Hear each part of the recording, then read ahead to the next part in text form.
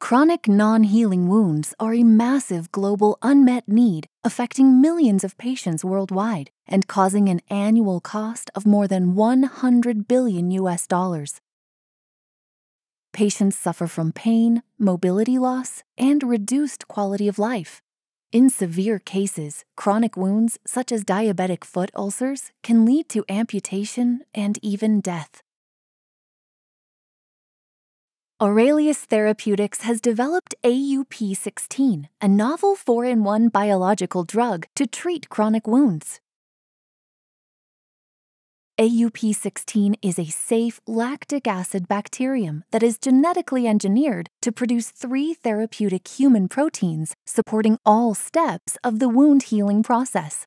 The 4th therapeutic component is the bacterium itself. Step 1.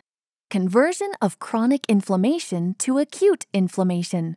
Upon AUP-16 application, the bacteria trigger an immune response, activating resident macrophages and recruiting more immune cells to the wound site.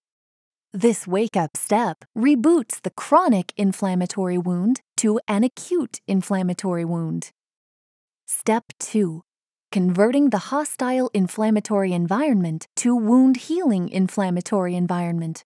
The proteins produced by AUP-16, in particular IL-4 and CSF1, change the setup of the immune cells, cytokines, and growth factors, and convert the wound from a hostile pro-inflammatory state to an anti-inflammatory and regenerative state. Step 3. Proliferation.